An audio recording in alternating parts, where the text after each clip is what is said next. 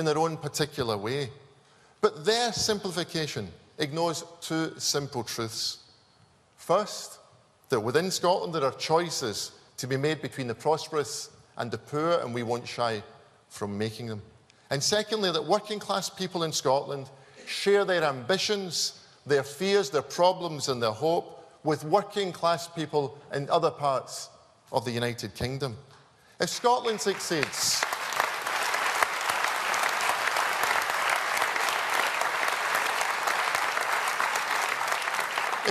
If Scotland succeeds when working class Scots succeed, then standing up for Scotland means standing up for those working class Scots.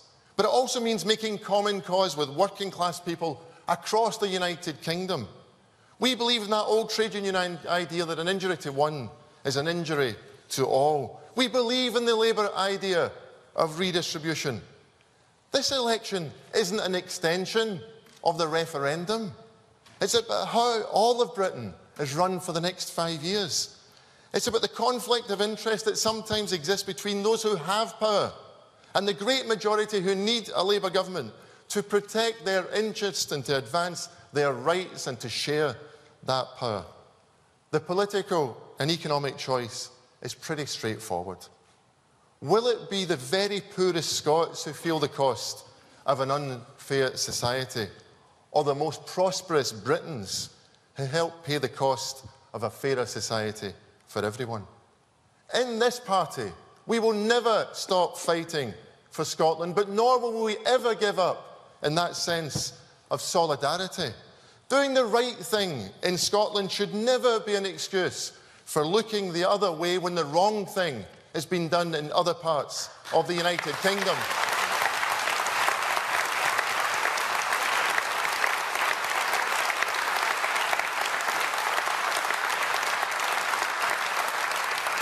Because if you're a child eating from a food bank, doing without presents on your birthday or at Christmas because your mum or dad can't get the hours they need, or you're a little bit older and you're sleeping in an overcrowded and overpriced flat, we don't care.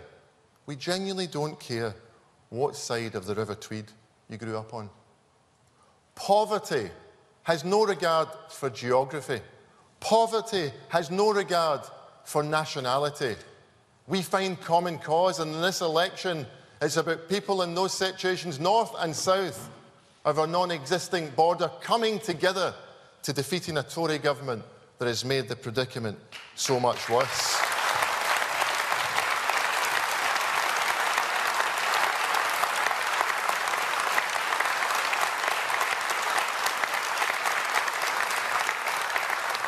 And the policies that we offer are written in Scotland, of course they are. But we can only end Tory austerity and pay for those changes by acting in solidarity with the millions who are also desperate for the sort of change we're speaking about all across the UK. We can be part of a real progressive alliance. We can be part of a real progressive coalition. It's a coalition of Labour MPs electing the cities of the north of England, in the industrial heartlands of England's Midlands, in the valleys of Wales, in inner city of London, and the cities, towns and villages all across Scotland. That's the coalition that we are interested in. That is our progressive alliance.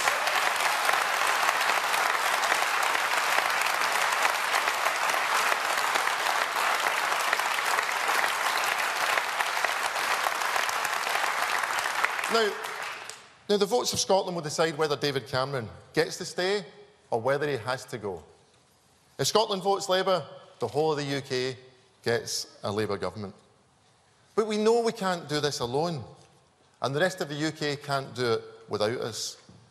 That's the power that we hold as Scots. Scottish voters can block the change our country needs, or we can unlock that change. We can be just 3 weeks away from a Labour government. The possibilities that opens up for our people is the most exciting thing about this election. Our party, the Labour Party, our party, the Labour movement together has been the greatest force for progress in our nation's history. From creating the NHS, to the minimum wage, for the campaign for the votes for women, to equal civil rights for all, from the rent strikes to the new towns, to the free central heating for the elderly and much else besides. In just 3 weeks, we can again begin that work of change.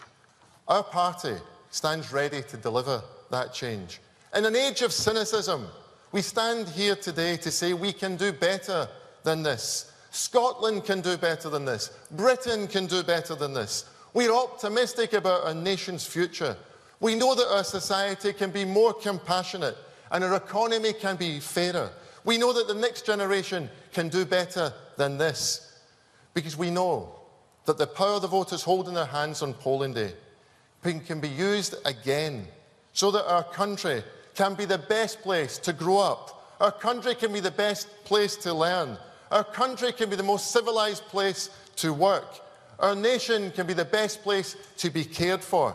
We can do this. We can again be the change that Scotland needs. Thank you very much.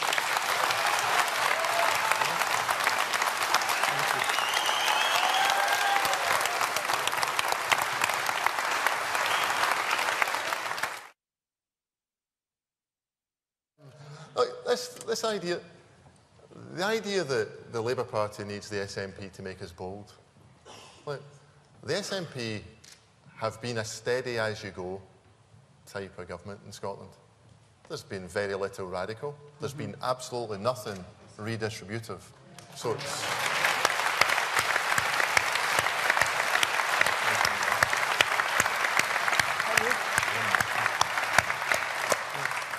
And look, the challenge from Labour's manifesto today is which of these policies the SNP could possibly support. Because we are avowed, we're open, we're straightforward, we're in favour of redistribution. And the problem is they can't support very many of them. A couple of weeks ago, Nicola Sturgeon voted against the 50p tax rate in the Scottish Parliament. Just in advance of the manifesto, they change their policy. But what have all these things got in common? Think about these new sources of income. The mansion tax, as I said earlier, only 1/3 of 1% comes from here in Scotland. Full fiscal autonomy would stop all of that money coming across the border.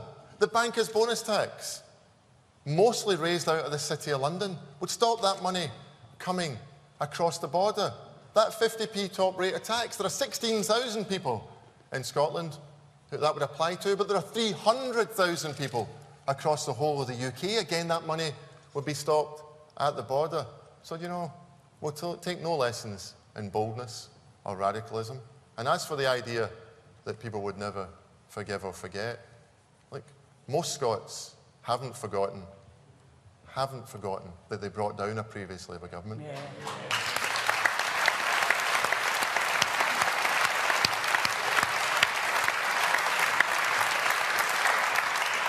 So most Scots haven't forgotten they brought down a previous Labour government, and most Scots will never forgive them if they prevent this Labour government from being elected. Yeah.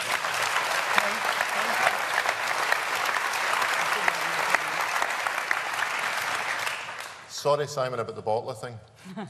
I knew you knew what it meant. It was just a...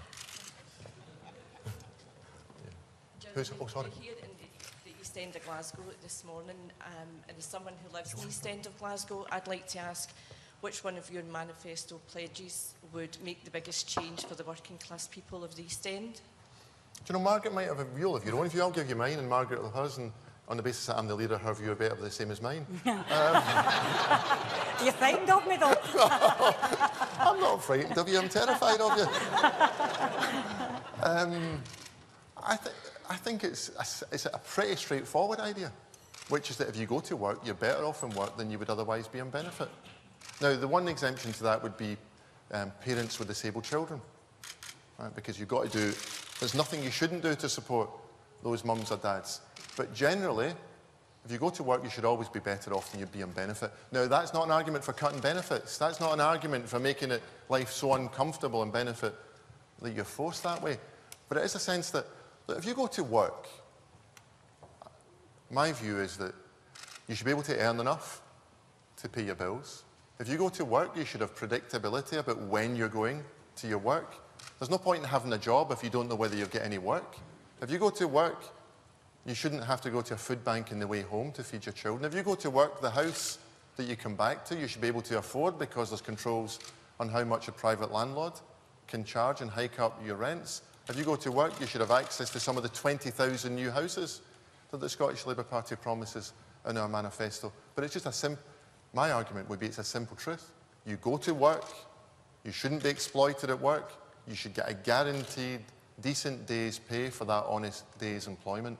And that's what runs right through our manifesto. It's an idea that Donald Dewar and John Smith would have been proud of. And in our manifesto, I'm proud to say the party of John Smith and the party of Donald Dewar is back in business.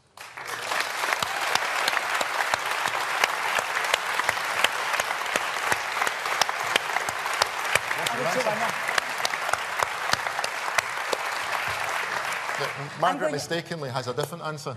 I'm going to abuse the privileges that I've got just now and just say, I completely agree with you, Jim. And pay comes up all the times on the doorstep, just about how struggling people are just now. But I know that we've got Gordon Matheson, who is a leader of Glasgow City Council here. So let me make two simple points, and that is, when Labour was in power in the Scottish Parliament, Gordon will know this, that we refurbished and rebuilt 14 new schools in the East End of Glasgow. Since the SNP came into power, we've just got one new school because of Glasgow City Council, so we've got a job to do in the East End of Glasgow. They've cut the housing budget by a third. We've got to have better schools, we've got to have better public services. The only way I believe you can get that is by voting Labour on May the 7th. Daniel.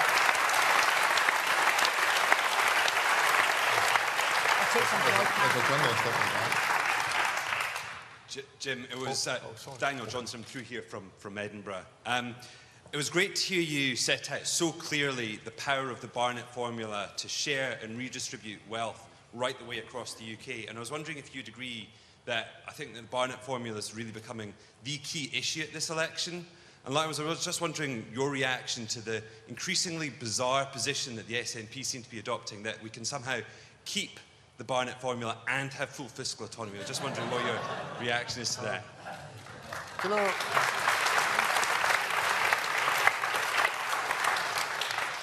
sometimes when the question's better than the answer, you're better not answering it.